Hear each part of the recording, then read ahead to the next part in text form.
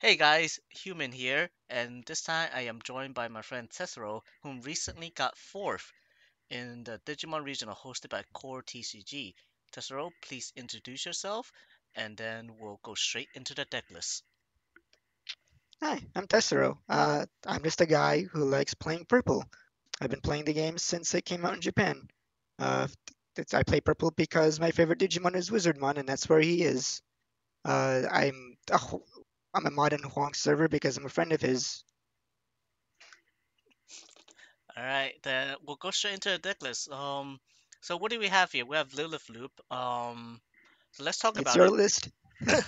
Let's talk about it. We have our eggs and rookies. Yeah, we have our eggs, right?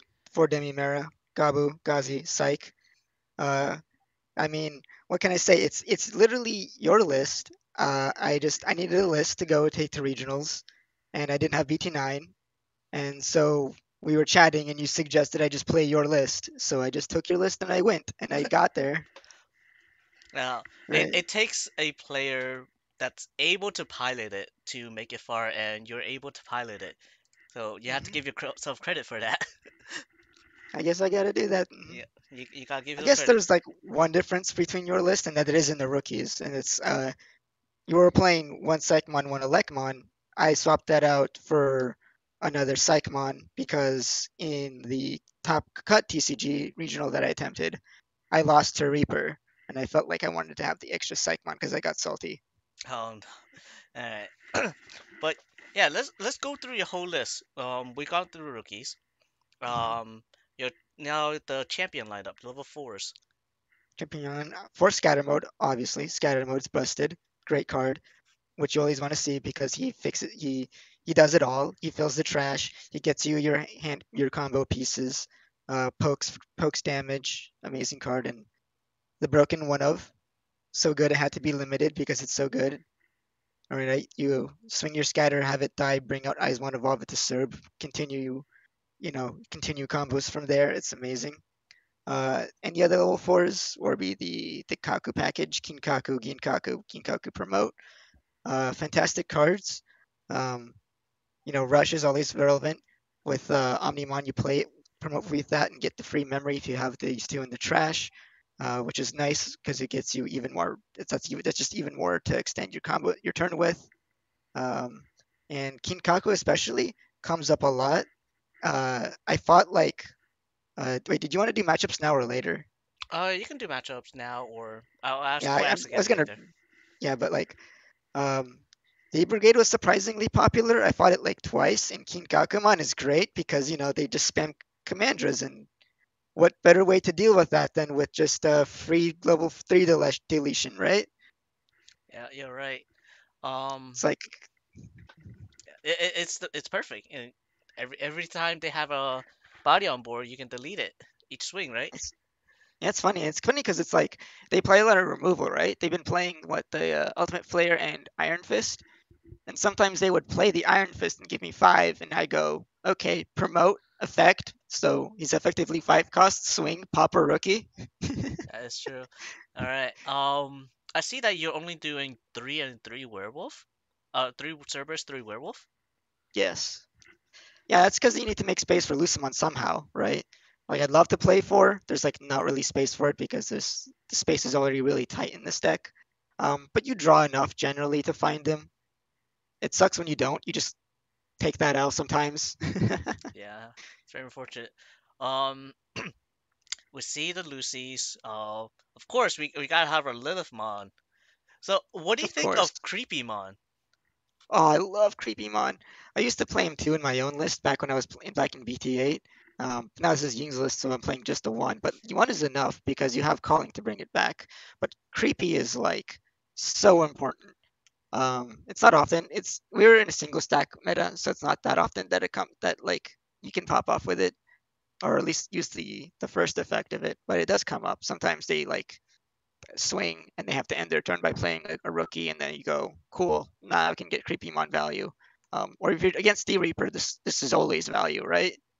But Always. the big thing is the mill, because that just turns on like an alternate win condition for you against either like really slow games or security control, especially. I fought one security control player, and in both games that I beat him, I milled him out with creepy. Yeah. I see there's the Avenge Kid and Juno package as well. Of course, What do you think of those two? super important. I don't think this deck is I don't think you can go without it anymore. Like you draw and discard and mill so hard, you're guaranteed to deck yourself out at some point, especially in long games. And Avenge Kid just goes, okay, cool. Just refill the deck with all these sick option cards that like win you the game, right? And so it keeps you from losing to deck out. It's not a cheap removal, so sometimes you can use it to out tempo your opponents too. It helps you just straight up win the Bielstar matchup for free, right? Um, yeah, it's like you mill yourself so much. Like in the security control matchup, I told you I milled them out, and I milled them out despite the fact that I played Avenge Kit to stop myself from decking out first because I mill so hard with creepy. But I still needed to stop myself from decking out with Avenge Kit because those games were lasting that long that I was running out of cards in deck. Yes. All right. Um, It our used to be options. that Oh, I mean, I go was ahead. gonna say one more thing. It used to be that like Mega Digimon Fusion was available, and that was your anti-deck out because you would just use Mega Digimon Fusion, you use your Sword, end of your turn, goes back to your deck. Now you have another turn, right? That's gone. So you need something, and that so we have Avenge Kid is sort of our what we have to do now as loop players.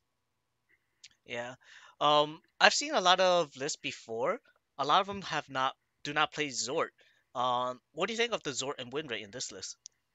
Okay, yeah, I used to be one of those players because I played Demon Lords back in BT8. I think there's like a still the profile up on Taste of Victory channel back when I played it that way. And like I didn't put the Zords in because I wanted a space for a bunch of other stuff like extra rookies for more consistency and all that. But Sword feels so important. Now that I'm playing with Sword again, he's so important. You need that burst damage potential that's what gives you so much. It makes you so much more like threatening, right?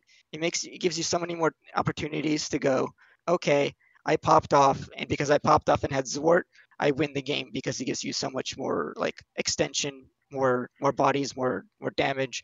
And not only that, Zwart popping bodies, especially like Gatekeeper, because that's like your only way to out Gatekeeper, is also just super important. Yeah. Our option lineup looks pretty standard, but then the difference ones I see: Deathslinger, Miss Memory Boost. What do you think of those? Deathslinger is cracked.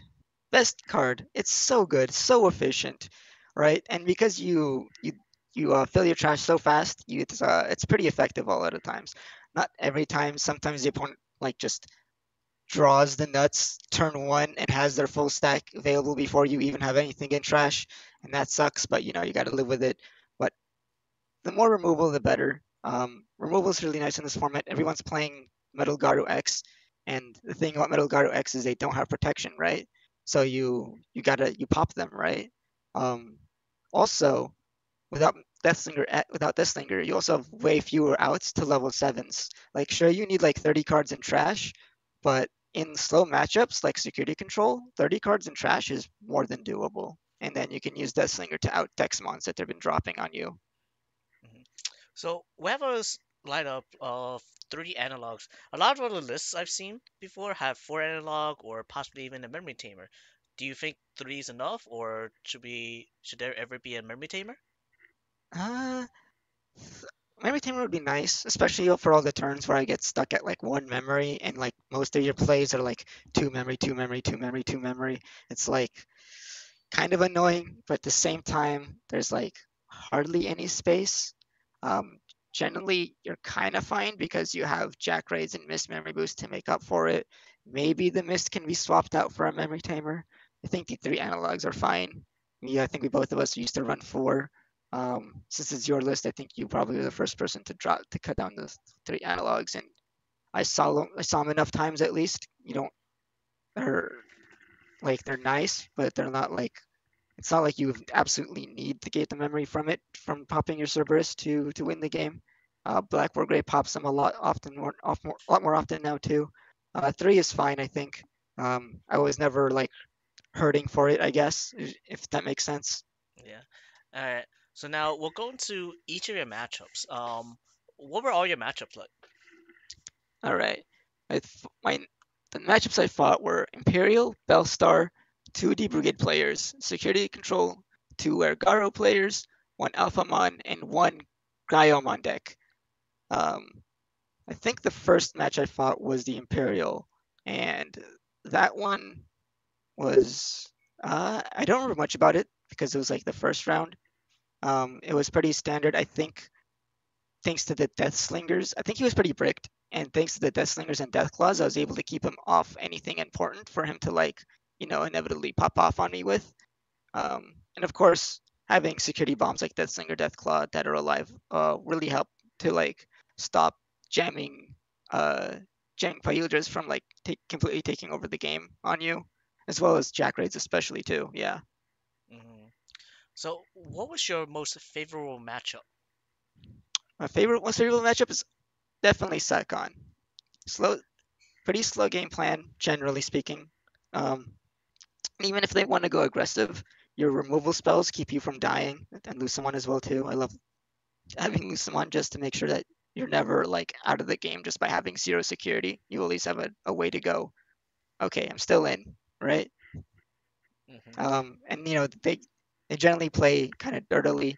They kind of just spam healing on you, and against that, you can either like fill up your trash and inevitably combo off and just like not care about how much they heal, or you can just wait it out and creep him on them for game because they've they've stalled out until they've gotten like 18 cards in trash, and then you go Creepymon, swing, Calling from Darkness, get back the Creepymon, Jack Raid, evolve the Creepymon over something else, swing, and mill them out. Yeah. What about your least favorable matchup? Uh, I'd probably say that's Alphamon. Maybe that's just because that's like the one matchup I lost to in this event. But Alphamon is so rough, right? Like I initially thought it would be Metal Garo, but Metal Garo was like actually a lot more beatable than expected just because of all the deletion effects that I had, right? Yeah, that So makes it's like sense. they don't always just OTK you, and if they fail to OTK you, you can like pop them with Lucimon or with Death Slinger, and then turn that tempo towards yourself, and then snowball that into your win because all you need is one good turn, right? You just need one good turn with like 20 cards in trash, and then you go Lilith combo into just winning the game right away. So all you need to do is just survive. But with Alphamon, they have that protection, and because of that, it's so much harder to like put yourself into a position where you guarantee you live an extra turn and turn that into a victory. It probably also doesn't help that the one Alpha Mon player I played against was the guy who got like second and was playing two Chumons, and having sometimes you just can't like you run the Death Claws and the Death Slingers and the Kinkakus to out memory blockers, but sometimes you're just not in the position to do so, right? Uh, and we probably saw that on stream too. If this Psychmon was the Elecmon that was originally in Ying's list, then I possibly could have popped both Chumons and popped off from there. But we'll So I guess you never could say know. that's like the other bad matchup is that any deck that runs an excessive amounts of memory blockers are just like the worst to deal with. Very true. Especially with this format where every single deck is playing some sort of memory boost or memory gain. Memory blockers are essential. All right. What would you change in this deck then? This deck is pretty good. Besides maybe like swapping the Psych one out back for the Elect one for like the occasional moments that it's good in. I still kind of like the two Psych ones because it comes up well enough. It helps you quite a bit with the Reaper matchup, but there's also matchups like Bellstar that I fought that it came up in, and it can also help you in the second matchup by like stopping them from using Dexmon to like reduce your board size or punish you for going wide. Um, One thing I was thinking about is my favorite Digimon, Wizardmon.